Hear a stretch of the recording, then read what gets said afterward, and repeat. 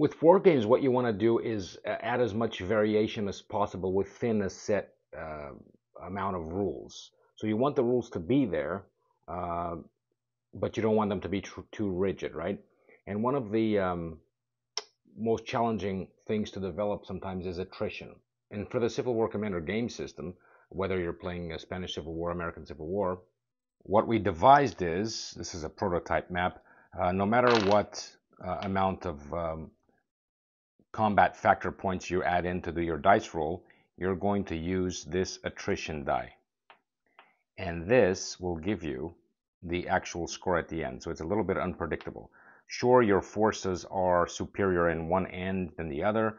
You might have twice as many Confederate points here.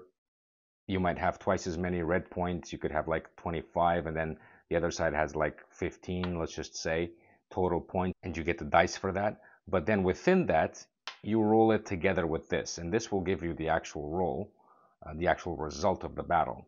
It could be 2/3 of those points that are rolled. It could be completely all the points that are rolled are the ones that you're going to use for damage points, half, and so on. And so depending on what your roll is, you roll 26. In the end, if you get half, it's 13. If you get 1/3, it's 9, and so on.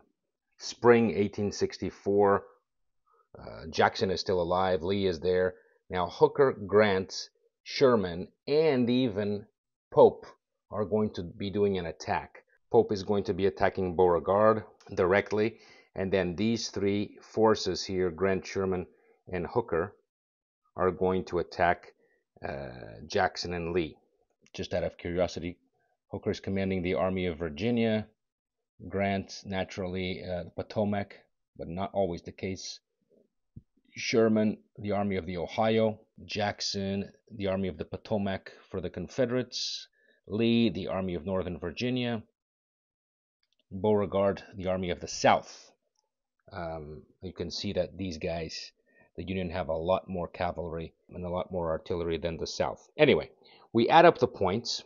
The black number, Army of Northern Virginia, has 6 plus 1, 2, so that's 3. 3 times 6 is 18, plus Lee's number here, which is 3, 18, 19, 20, 21.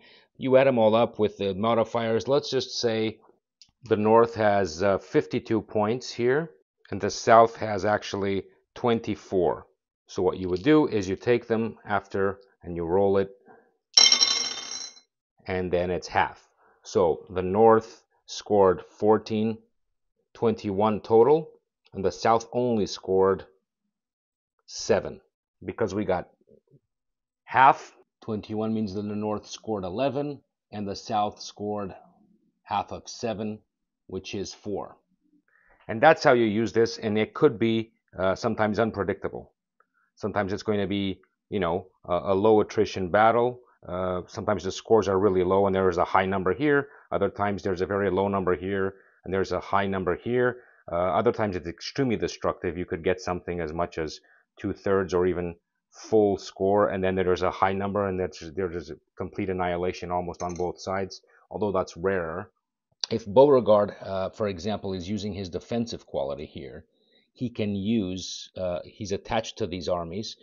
They're not attached, but they are working together. That means Beauregard, assuming that he had this quality still available, and now he uses it, we take off the marker, and he's going to use the D, defense, which means no matter what, these guys are going to roll a 3 out of 3.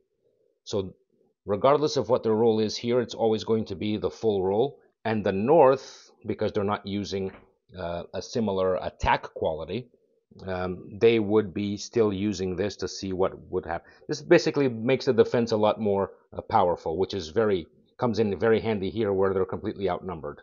I like to not just do the rules, but explain the rationale behind them.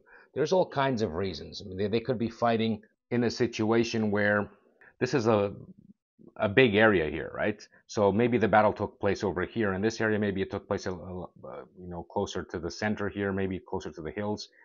We do have modifiers for all that, but regardless, This sort of represents the unpredictability. You're the commander-in-chief, so to speak, and you are ordering these guys to fight, either to attack, to defend. But these guys are going to do their thing, and depending on their choices, this adds a little bit of that X factor that has to do with terrain, weather, and the commander choices.